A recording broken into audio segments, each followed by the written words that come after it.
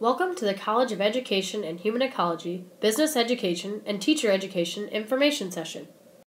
By the end of this session, students will be able to articulate the role of the Office of Undergraduate Student Services, the admission requirements for entrance into the full major, understand the curriculum and run a degree audit, and finally, the process to change his or her major or meet with an academic advisor in the College of Education and Human Ecology.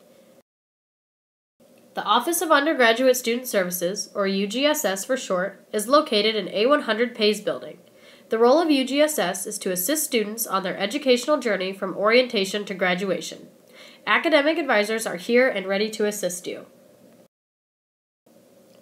A degree in business education and teacher education prepares individuals to earn a 4-year degree with an Ohio Business Teacher License. This license prepares professionals to be integrated business education teachers in public and private schools.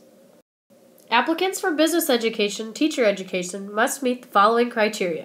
Students must have a cumulative GPA of 2.75 or higher and complete 12 credit hours. 2 years of occupational experience in the area of concentration is also preferred.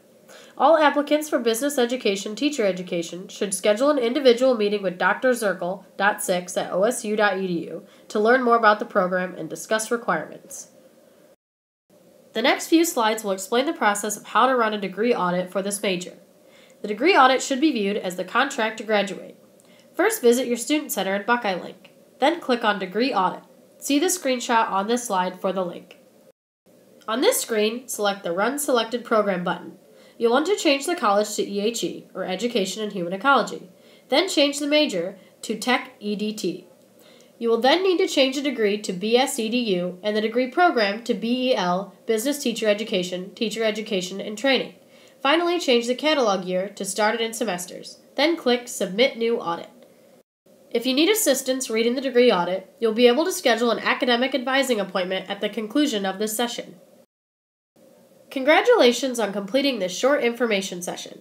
Next, you'll complete a short quiz on what you've just learned. Go back to the content page in Carmen and you'll see the quiz waiting for you.